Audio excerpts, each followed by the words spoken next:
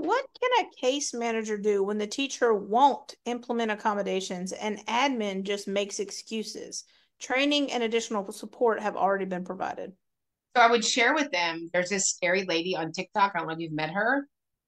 But she will file. So accommodations, you should tell your co workers that accommodations are a civil right. Those are governed and under the jurisdiction of the U.S. Department of Education Office of Civil Rights. And you can ask Alicia, they don't play.